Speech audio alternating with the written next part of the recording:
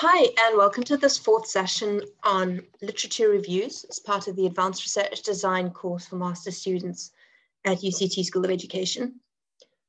Today, we're going to be having a look at what the literature review is, some different perspectives in the field about how to go about doing it and what kinds of expectations to impose on it, as well as just some more practical strategies about finding literature and a few little allegories and ideas for thinking about how to structure a synthetic analytic literature review that's not just a so-and-so said X, but so-and-so said Y.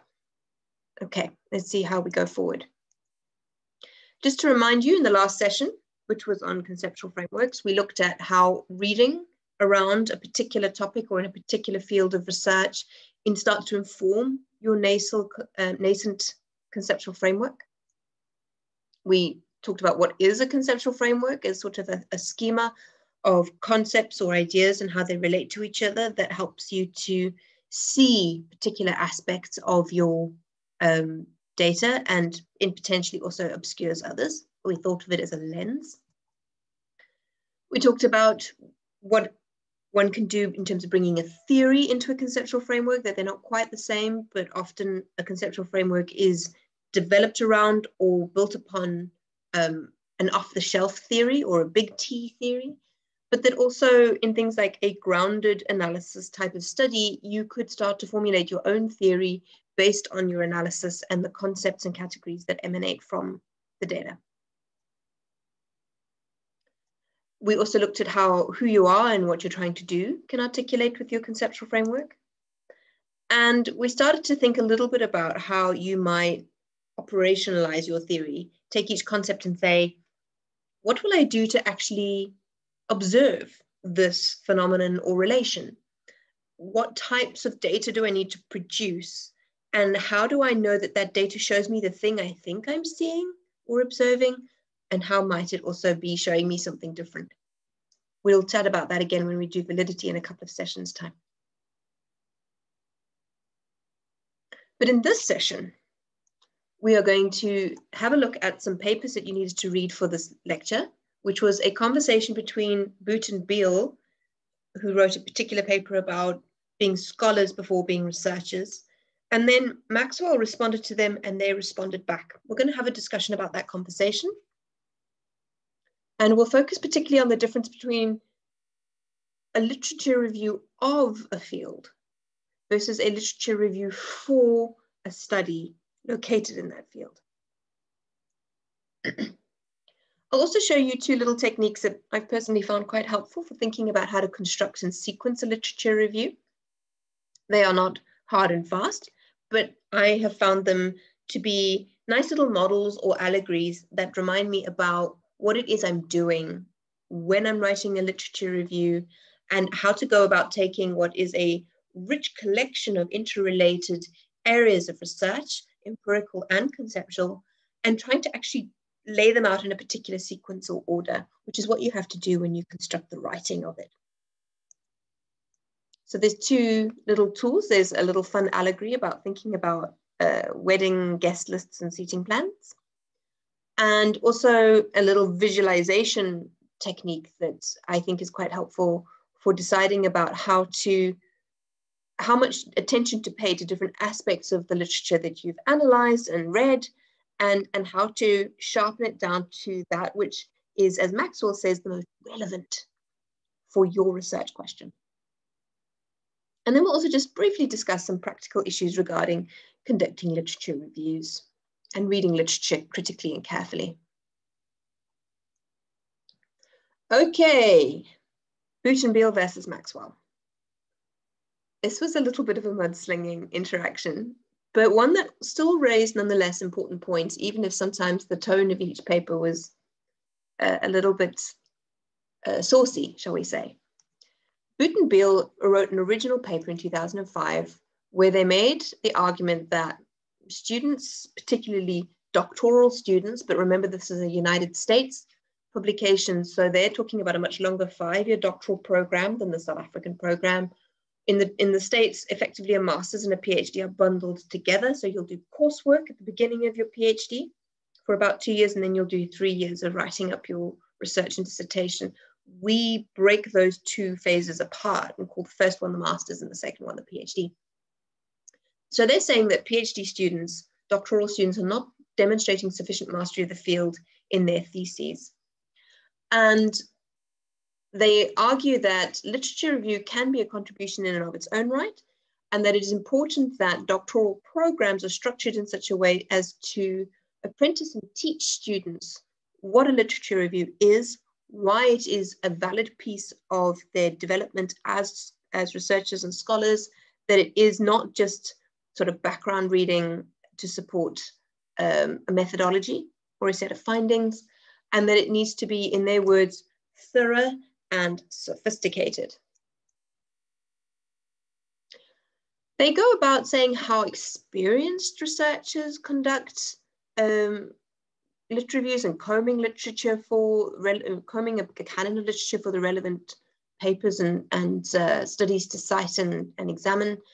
One of the things that I think is quite interesting is that they say that, you know, students depend more on, say, database searches, whereas more experienced scholars tend to identify personal networks as a means of picking up relevant research, which I think is kind of interesting, given that that's not something that students are actually able to do, given where they are at their stage of development.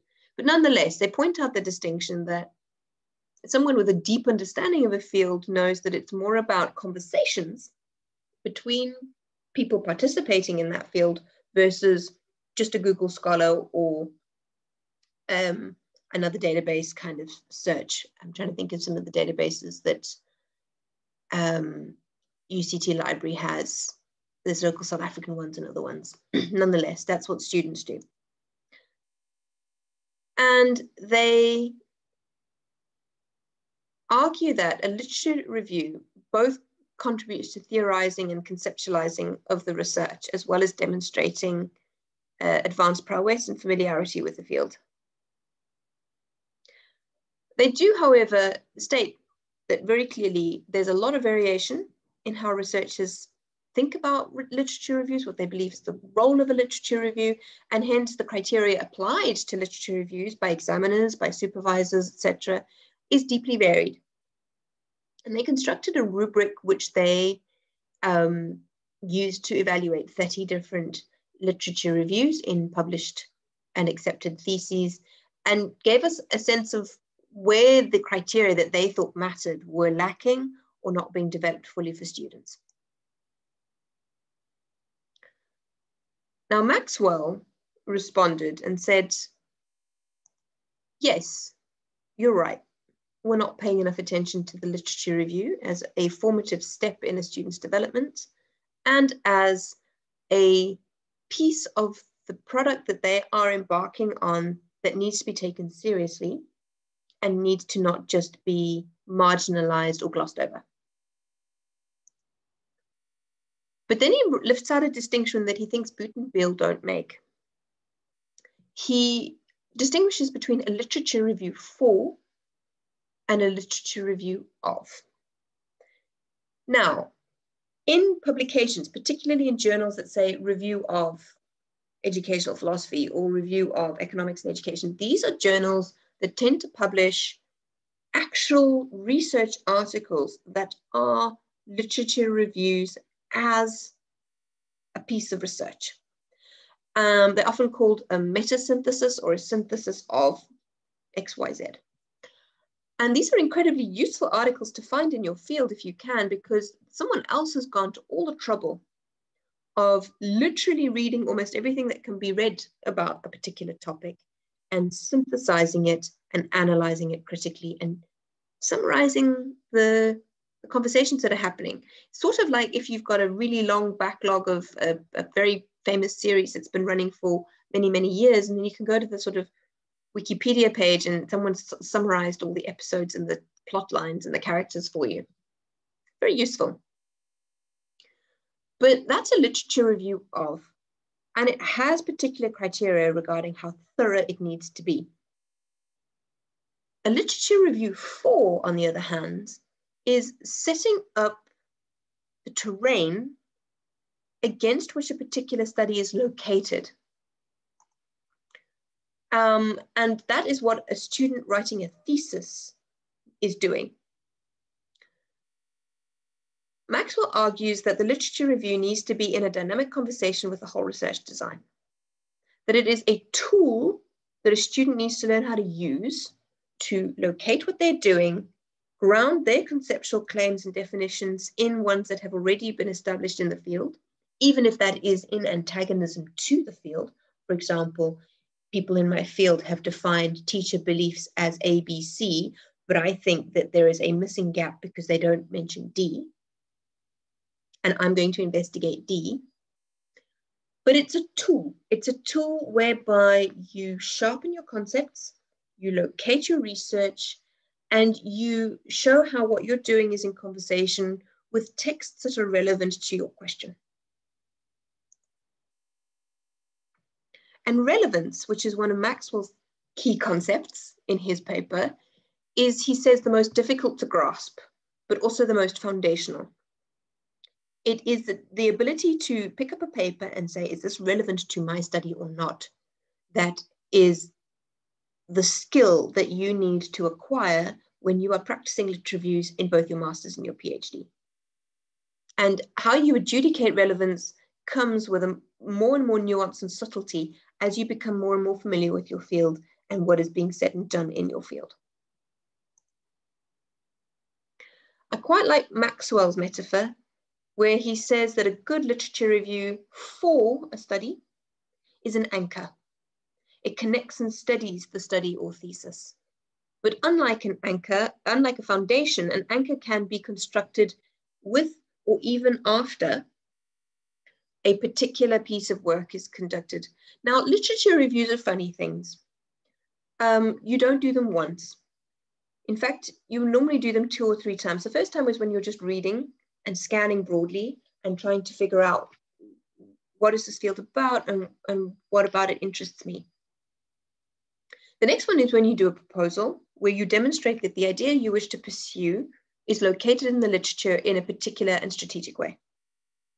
But then once you've done all your data production, once you've done all your analysis, once you've gone out into the field and you've written everything up using your concepts, going through your data, synthesizing what you think are the key takeaways, you then rewrite your literature review. Because what you find from your analysis may point out that, you know what, you thought that teacher beliefs was the thing that you were looking at, but actually what you were really looking at was how context shapes beliefs. You've got to go back to your literature review and rewrite it according to what your data production showed you.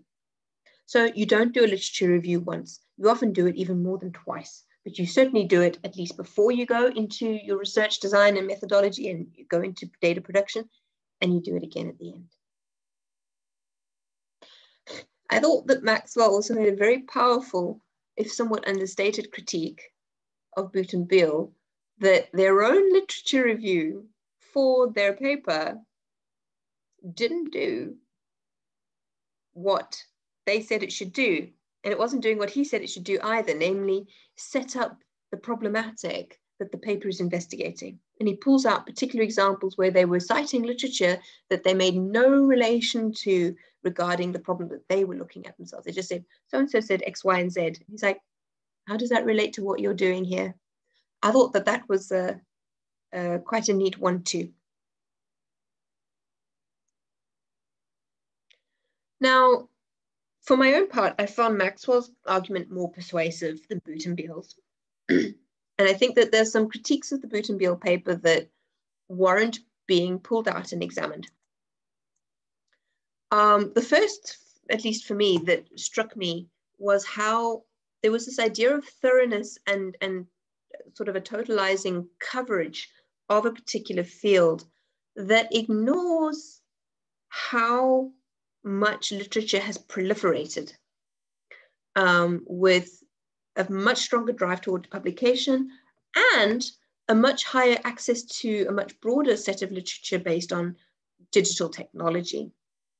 Now, part of keeping the lid on how much you need to review involves making fields more specialized so that you can contain that rapid expansion. And it also involves Maxwell's criteria of relevance.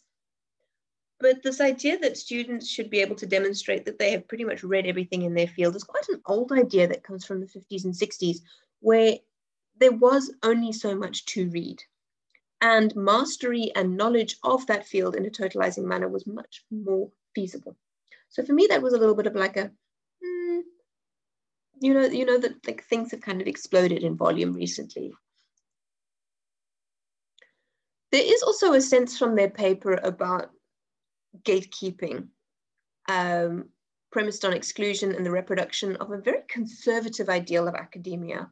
So they even said gatekeeping and policing on page 6. So they want the literature review to be held to a higher standard, and they set up what they think that standard should involve, because they feel like students are entering into the state of having a doctorate without having ticked what they think are certain key indicators of being considered a peer of faculty or achieving this capstone qualification.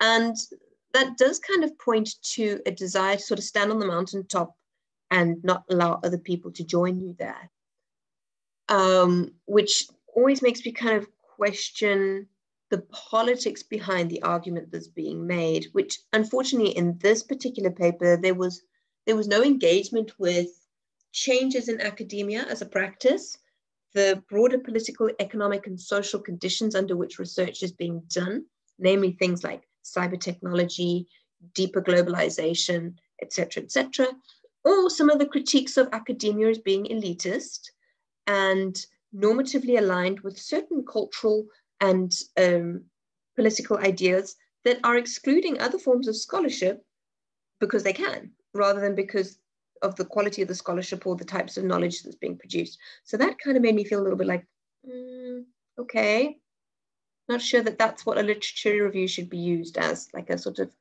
axe to cut off people's access to the academy. They use the word sophisticated, which is a very normative term, a lot, but I don't think that it's well defined, to be honest. And I felt that their rebuttal of Maxwell caricatured his response to them. So for example, they state he never provided a definition of foundationalism, but it is provided in his critique. They said that Maxwell wrote that a research thesis should emulate research articles, but I couldn't find any evidence in his text that he said that. So one got a sense that their response to his critique was a little bit defensive and not very clear and argued consistently. So that's where it kind of gets a little bit polemic, rather than a more kind of considered discussion of what each person said. But they do make some important points, and we shouldn't dismiss everything they say because of the way they say it, or that we disagree with some of the points. They do offer very useful insights about a literature review needs to be a synthesis.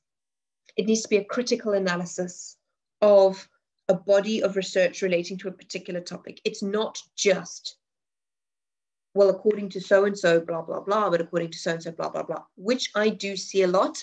Maxwell says he sees it a lot too.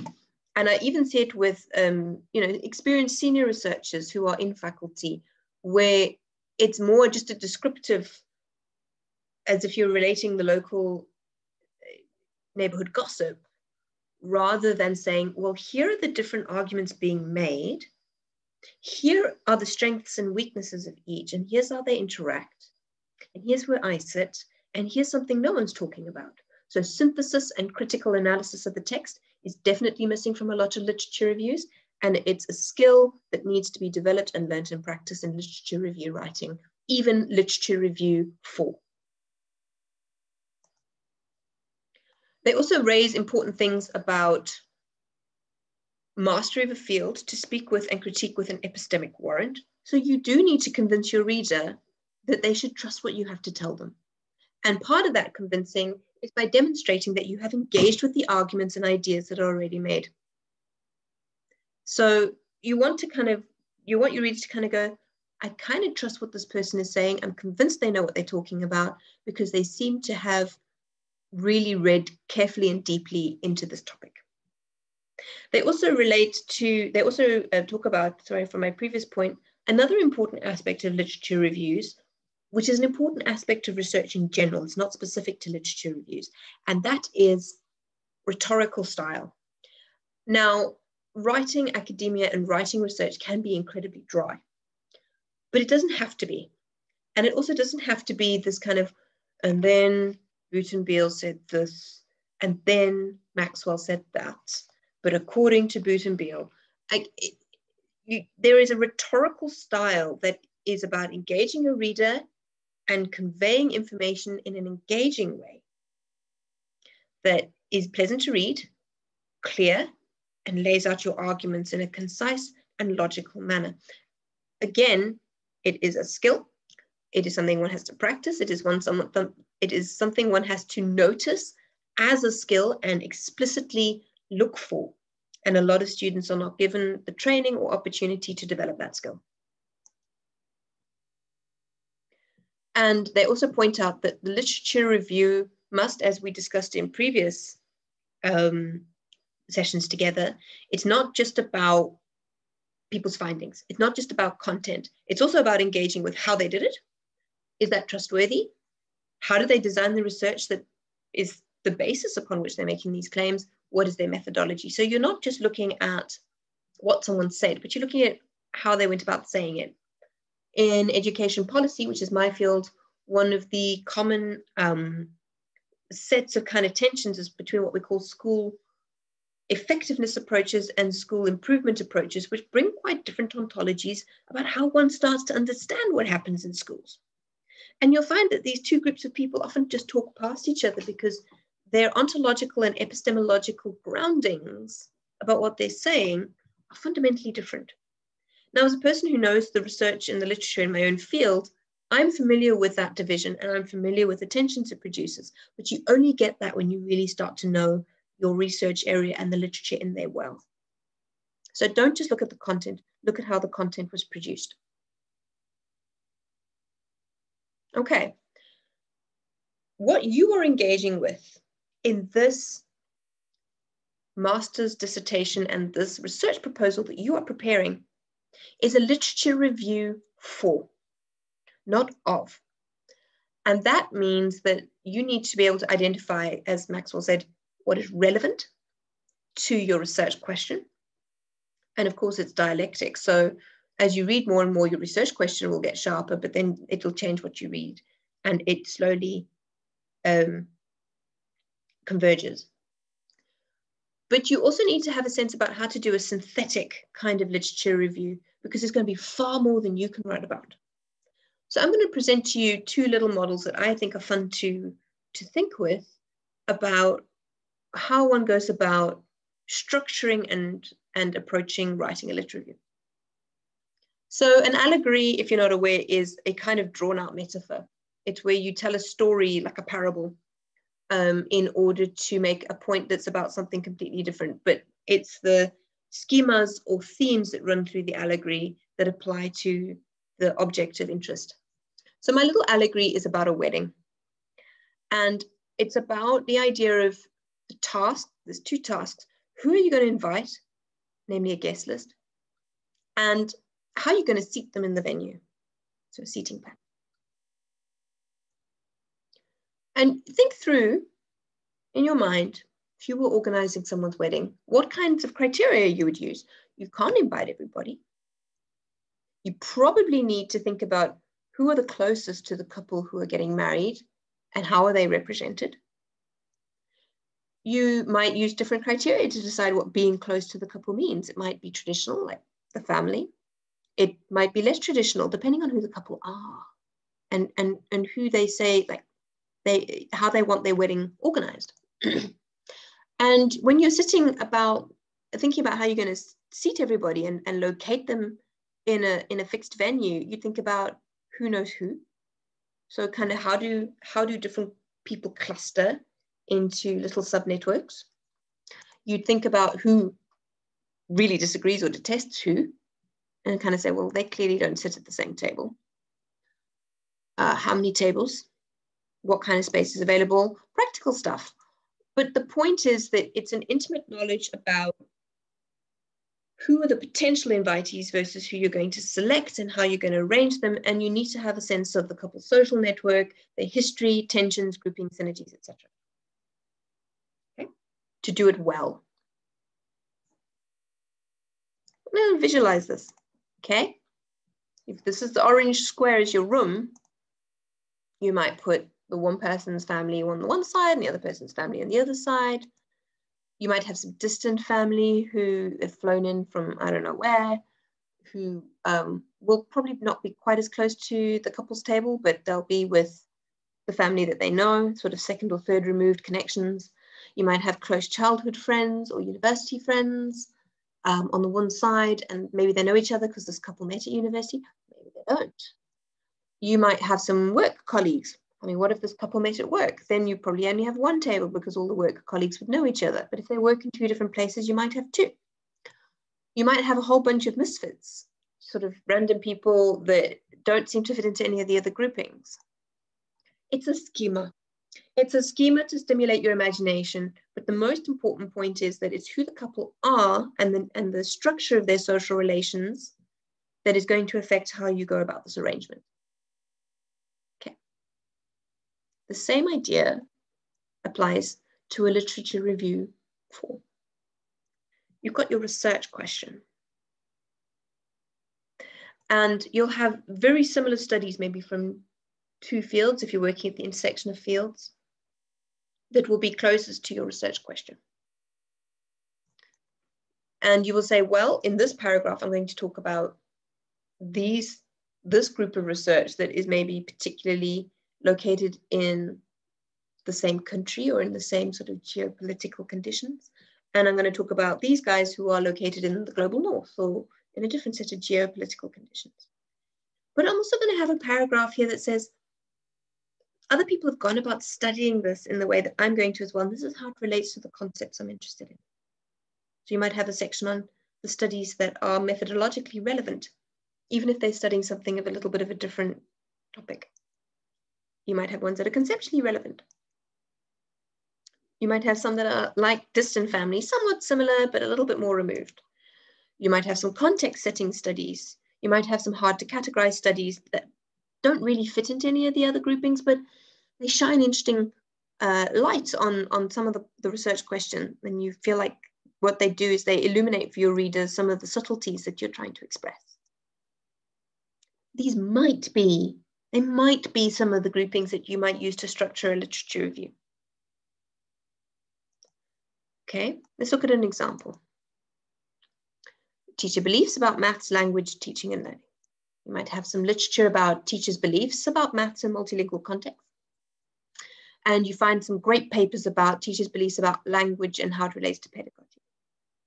You can see that the group on the right are not engaging with the maths question at all. The group on the left are not really engaging with sort of language and its relation to pedagogy necessarily, outside of mathematics. And these are the groups of studies that one will be more thorough about. And when you're doing an analysis and a synthesis in the literature review, you're going to discuss a little bit more of the detail in these studies. Now, you might find some literature about how to research beliefs, or you might find some literature about beliefs and their role in education. You'll want to kind of set that up too as more like a background for some of the other stuff that you discuss in more detail, but you're not going to go into quite so much detail with it.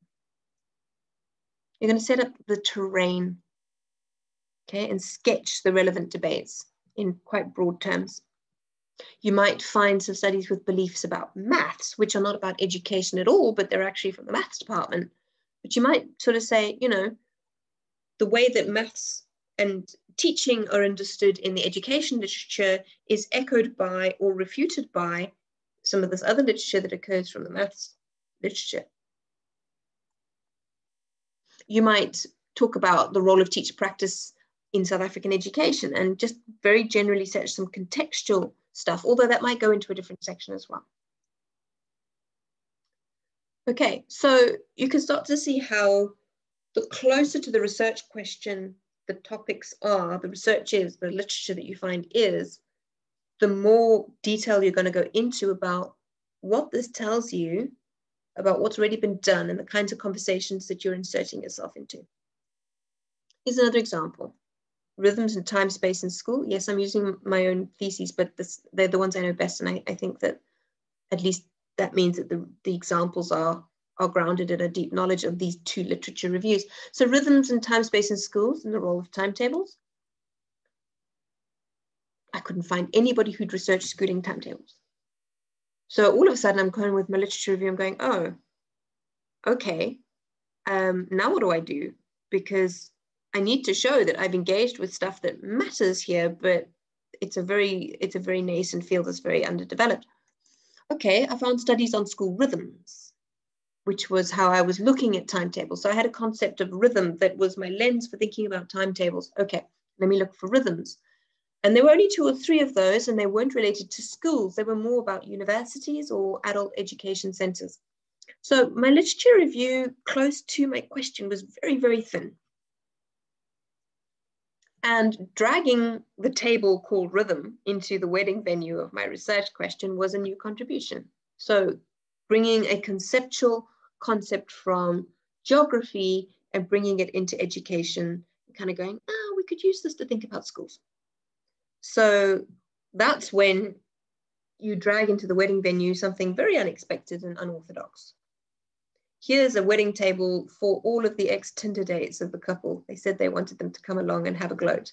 I mean, I'm making a joke, but you get my point. It's a pretty unorthodox table to have at a wedding venue. Okay.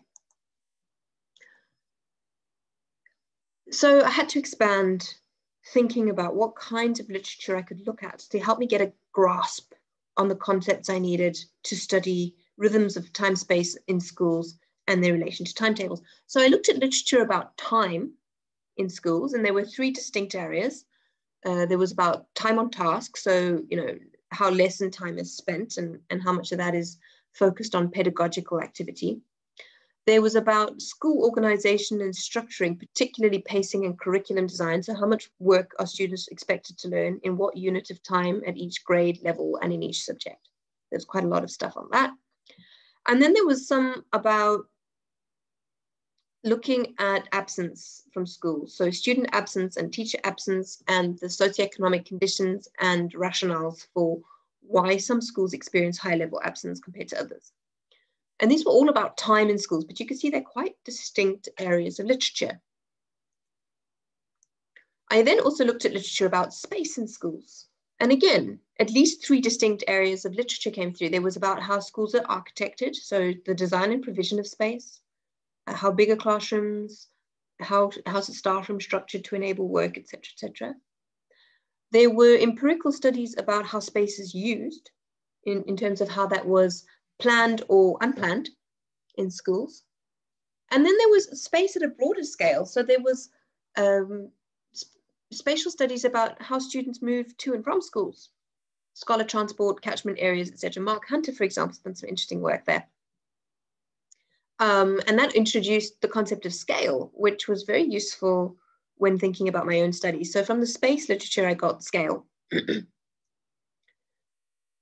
I then did a little bit of dipping toes into literature about what is time and how it relates to institutional organization, particularly education institution organization, because I noticed a gap in the literature about time in schools, which was that they were all premised on clock time. They were all premised on a social construct of time as what we read by clocks, whereas actually there is a lot more to time than just that. And so I looked a little bit more into the theory of time, and that was very useful for framing my study. So this is an example where the literature very close to the research question was way too thin. But then as soon as I kind of said, all right, well, how do I open this up a little bit and look at some other literature, it got very, very wide, very, very quickly. It was quite hard to hold down. Okay, and that can happen. Remember, you will read a lot more than you will use in a literature review. What I like about this allegory is it starts you thinking about who's in conversation with whom. For example, you might have, like I said, if I was organizing a wedding where I would invite all the scholars who were writing on the topic I was interested in, or I was organizing a conference perhaps, there are people who would sit together because they bring particular foci, particular lenses, particular conceptual approaches to their research. And if I just told everybody, sit anywhere you like, they'd all sit together because they're having conversations already. The school effectiveness folks who then use different approaches, a sort of intervention, inputs, outputs, can we measure a difference? They might use more quantitative methods. They probably all sit together. So think about when you're reading, if you invited all these people into a conference venue and said, sit anywhere you like, how would they naturally cluster? Okay. But your venue is limited in space. And I certainly could not, for example, in one literature review that was meant to be a literature review for a study about rhythms and time space and timetables, I could not include everything that's been written on all these topics. Not at all. So how do you go about taming that beast? How do we curb a literature review's capacity to grow? This is another little tool that I think is useful. It's not the only one. Take it or leave it. See if it works for you. But if you're operating at the intersection of different areas of thinking, and your research question is sitting at the middle of the intersection of those areas of thinking, here's one way to think about how you could structure the literature review and know how much attention to pay to different sections. Okay? You start with those that are closest to your study. And then you go, and we'll talk about later about how you identify related studies, etc., that are relevant. But then you go out to things that are a little bit further away, like I moved from rhythms to time or rhythms to space. And you might look at, for example, research that sits in the area that intersects between A and C, but not B. From there, you might say, well, A and C, there are these people talking about that interaction. A and B, there is a different group of people talking about that one.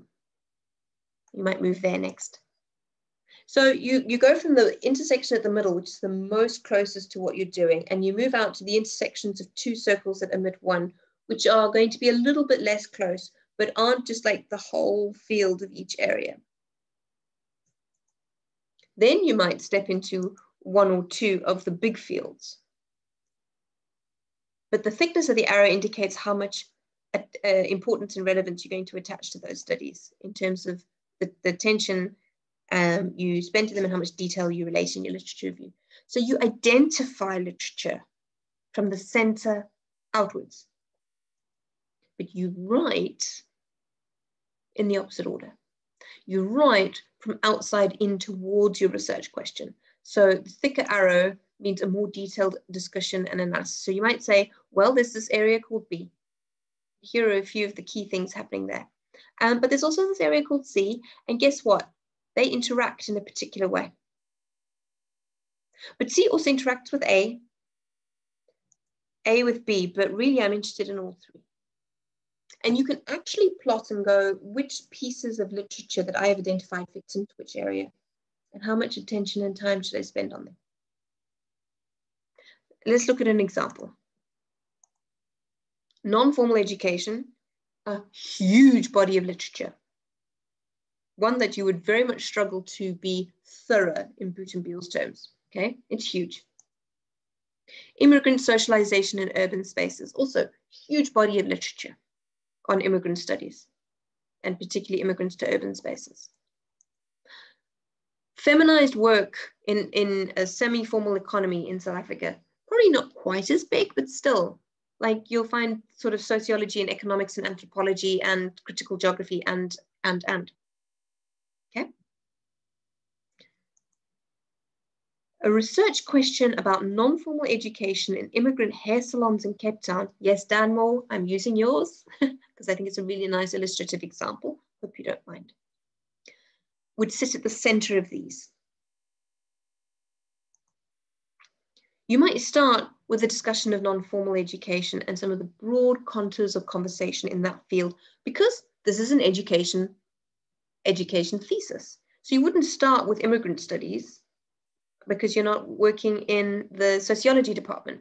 And you wouldn't start with semi-formal economics in South Africa because you're not in the economics department. So you'd probably start with non-formal education because it's an education thesis. So you're setting the tone at the beginning of your literature review that this is the terrain that we're standing on here.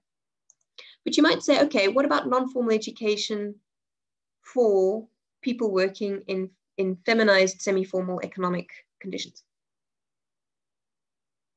Who's written about that? And then you might say, okay, who's written about non-formal education for immigrants, particularly immigrants in urban spaces? Who's written about that? Then you go to the heart and say, well, here's 6 studies I found that talk about something very similar to mine. But here's what they don't say. So I'm going to say it. Here's how they understand non-formal education. I'm going to bring a subtle definition that's different to non-formal education because I think that non-formal education for immigrants is not going to fit with the given definitions in the literature. Or you might go, in my study, the other studies that are close to mine think of immigrants in a particular way and they don't count about how being a woman shapes the immigrant experience, for example. So you can see how you can plot your moves. You can plot your moves about your literature review from the broad to the narrow to set up your research question in the context and the conversation that you are stepping into. And you take your reader on a journey through your literature review to say, broad brushstrokes, focus, focus, focus, focus. This is what we're looking at. Good writing, particularly for a literature review, is not just, well, according to so-and-so XYZ, but according to so-and-so ABC. It's not only just dry. You are not doing exactly what Boote and Beile said should happen, which is synthesizing and critically analyzing the literature that you've read.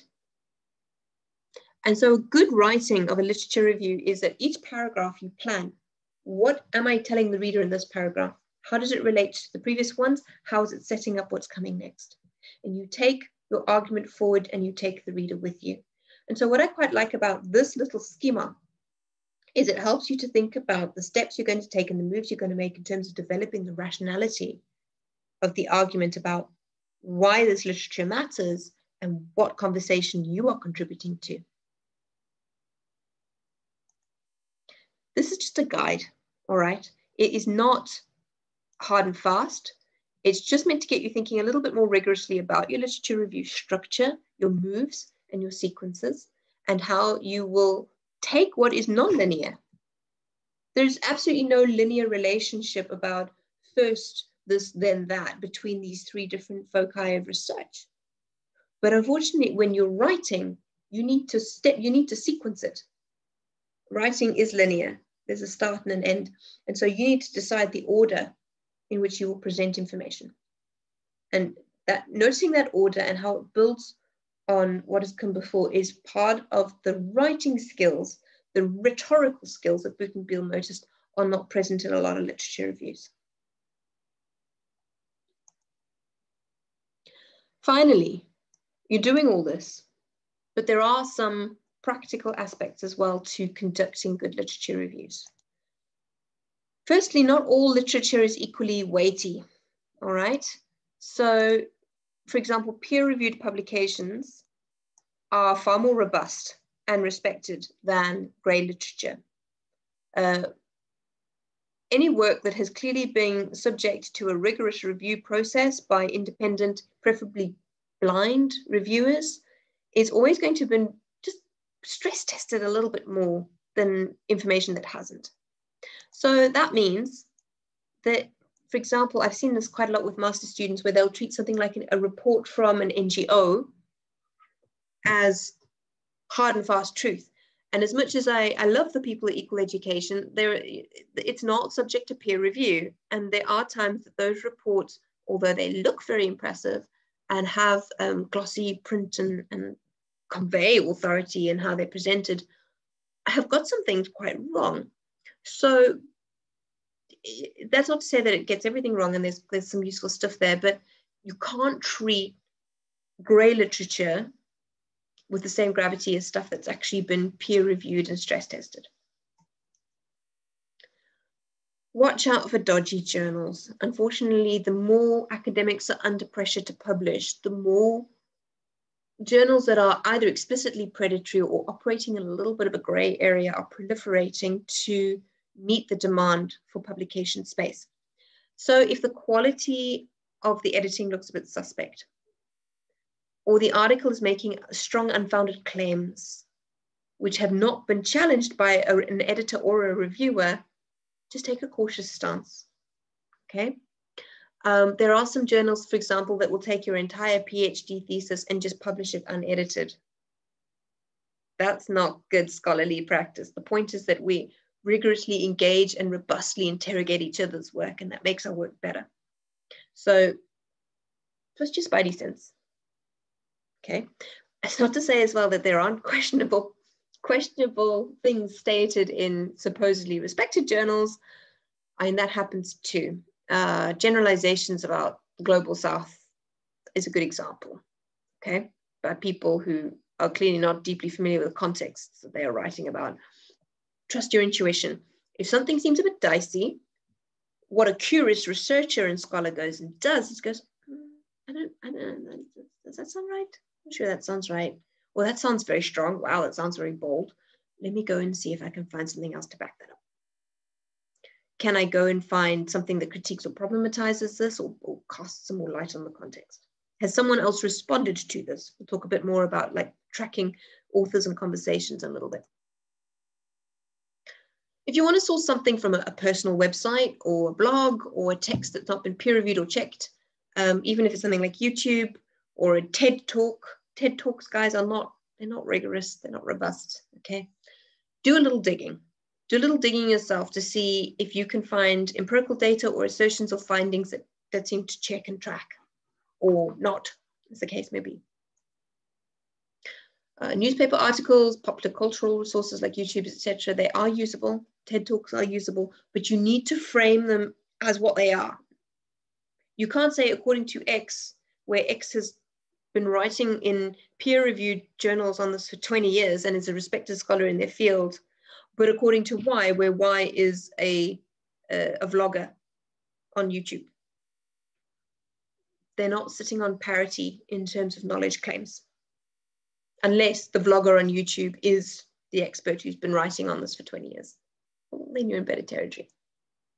And always try and go to a primary source if you can. So if a vlogger is saying on YouTube, blah, blah, blah, I found this regarding teachers and classrooms, etc., go and find the sources. Go check their sources. A decent person who has done their homework and is making claims based on proper research will tell you their sources. Go to the primary source if you can. More on practical aspects. Again, I'll repeat because this is something people struggle. You're not going to use everything you read. You should expect this. Don't try and cite everything you read in your literature review. You need to be more nuanced. You need to be more selective based on the argument you're constructing and the synthesis that you are sketching for your reader. It's not a flex as to how much you've read, even though sometimes when you read the Boote and Beile, you might think that that's what they want you to do. That's not what it is, okay? The more you read, the more your ideas and thinking refine and sharpen. And actually, you may even abandon prior approaches or lines of inquiry, especially pre and post data production and analysis. If you're trying to do a search based on a concept or a word that is key to your ideas or key to your research question, you need to notice like search terms that others have used. So if you're searching for the concept rhythm, others might have used the word routine. If you're searching for the concept beliefs, you might find other people have used the word dispositions or mental schemas or attitudes. And then you start to notice that the definition between beliefs and attitudes is slightly different. So then you start to scratch away at that and see if you can get a little bit more sharpened on it. But notice how somebody might have talked about something very relevant to what you're doing, but they've used a different word for it. And you need to include those words in your search terms. Try and enjoy the reading and discovery if you can. Try and really adopt a curious disposition. You kind of go, I think what you mean by belief and what you mean by belief are not the same thing. Scratch, scratch, scratch, scratch, scratch. Try and enjoy that. It's quite fun. I know that it's time consuming, but it's really fun. Keep an Excel spreadsheet of your readings or choose early a citation manager app. With Mendeley, EndNote, Zotero. I personally like Citavi, which is less known in South Africa, but I find it very elegant and clean. But whatever works for you, try to start with it from the beginning. It will save you a lot of heartache later when you literally have 200 papers and you're wondering, which ones have I read? Which ones am I using? Can't remember. Which ones do I want to quote from? Start a management strategy early. There's a whole lot of stuff on the UCT library website about UCT licenses for Mendeley and students who can download that for free, etc., etc. So have a look, watch some YouTube videos about the different systems, what they offer, what they don't, which ones are free, which one are paid, etc., and make a decision for yourself. But I recommend you pick one early and you work with it. Notice when the material that you find that resonates with your approach, that resonates with your question, that resonates with your field is coming from the same journal again and again and again, because that's going to be a very useful way to make sure that you haven't missed anything important. You can then go to that journal's website. You can then back comb through the catalogs and literally read the topics for each edition and each volume and issue number and check through and see, is there anything else in this journal that's relevant to what I'm doing? So that will show you where people are going to have conversations relevant to what you're talking about. But probably the most powerful way of all of discovering more literature based on what you found is citation lists. So take an article that is really close to what you're looking at and who do they cite? You'll eventually start to develop the skills where you can differentiate between citations that are about conceptual grounding, citations that are about historically locating a broad concept like non-formal education versus citations that are really like, but these are the guys I'm talking to here. You'll also start to notice that there are key influential publications in your field. We'll talk about how to identify those as well. So the bibliography of an article goes backwards in time. It can only cite research that was published before it was. So how do you look forward in time to how this article has been cited by others? Quite a useful thing to do there is Google Scholar. So you look up the article in Google Scholar and you'll see at the bottom there are little links that says cited by, and it'll give you a number. And you can actually click on that and it will give you a list of all the other journal articles, at least the ones that Google has scraped up, that then cite that. So you can then look forward. Okay, I can see who you cited, but who cited you? And then you can start to pick up threads of conversations that way as well. Citation numbers are that key for finding a very influential text. So you'll see that, for example, some of the Maxwell texts that I've been giving you in this course have got over 40,000 citations. That's huge. Now you know that this is a highly used text, that people like it and are using it and are asking other people to use it. Okay. That's also something that Google Scholar is really useful for. But don't just use Google Scholar. Learn how to use Sabinet and other databases from your library as well, because Google Scholar doesn't have everything. I know we like to think that the Google overlords have everything, but they don't. So learn how to use your library's databases as well. And when you do use Google Scholar and you sort of ask for the little citation text that you want to copy paste, careful. Often the citation text on Google Scholar is incomplete or inaccurate. So either, I mean, I'm an old school person. I like to do my citations by hand, but that's just me. Your citation manager app will produce different formats of citations. We use APA in the School of Education at UCT, but different journals have different citation structures and formats. Just careful when you trust the Google Scholar citation text. It's often not complete. One of the other things that you can do when you're trying to pick up on conversations and threads and relevant research is, once you identify an author who's clearly working in a field very similar to yours, is you can then also go and look at their Google Scholar profile or their academia.edu profile. There are a few of them. ResearchGate is another one, where you can see what else has this person published. And you can go and see through whether they've written something else also on this topic that's useful for you. So you can track by journal, you can track by citation network, you can track by author, you can track by keywords and search terms and related keywords and search terms. These are all ways of discovering more literature that may be relevant to your question. Okay, that's what we're going to cover in literature reviews for today. I have a little task that I want you to do for the next session, please. I want you to use your emerging conceptual framework to create a literature map. I had the little Venn diagram, or you can try and use the sort of venue allegory. But start to kind of try and chart and map what you found and how it relates to the concepts in your question. How might you group the readings according to methods, perspectives, conceptual framings, geopolitical foci, and see if you can articulate a gap in what you've read so far, which you'll then go and see if you can fill or not, as the case may be. And then the other thing I'd like you to do is there's a little template for session 5, one A4 page that I've put on Vula that I would like you to fill in to describe where you are at with your thinking right now, with your research design and your proposal. I'm going to really advocate that you start writing soon.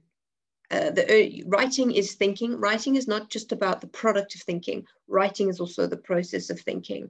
And you'll find that as you're writing and you're trying to sequence your thoughts in a clear and methodical way, for example, by outlining and noticing and designing the moves I described earlier, your thinking will sharpen too.